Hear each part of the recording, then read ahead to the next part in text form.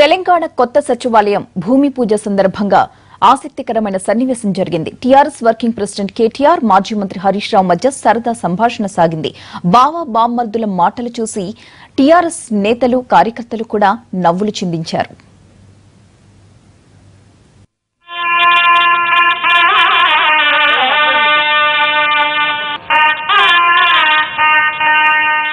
తెలంగాణ కొత్త సచివాలయం శంకుస్థాపన సందర్భంగా TRS working president KTR, Siddipet MLA Harish Ravula మధ్య సరదా సంభాషణ చోటు చేసుకుంది.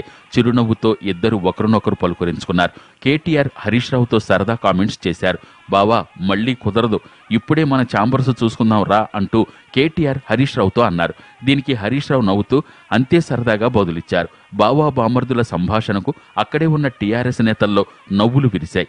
ఆ తర్వాత కేటీఆర్ కార్యకర్తలతో సెల్ఫీలు దిగగా హరీష్ రావు నాయకులతో మాట్లాడుతూ కనిపించారు.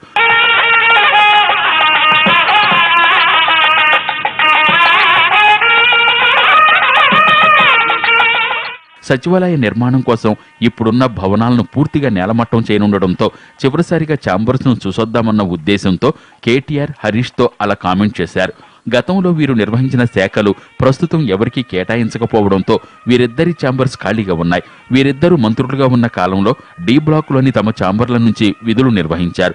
డి బ్లాక్లోని గ్రౌండ్ ఫ్లోర్లో ఆనాడు నీటిపారుదల శాఖ మంత్రిగా ఉన్న హరీష్ రావుకు ఛాంబర్ ఉండేది. ఐటీ శాఖ మంత్రిగా పనిచేసిన కేటీఆర్కు ఇదే బ్లాక్లోని 2వ ఫ్లోర్లో ఛాంబర్ ఉండేది. మొత్తం మీద సచివాలయం శంకుస్థాపనలో బావా బామర్దులే హైలైట్గా నిలిచారు.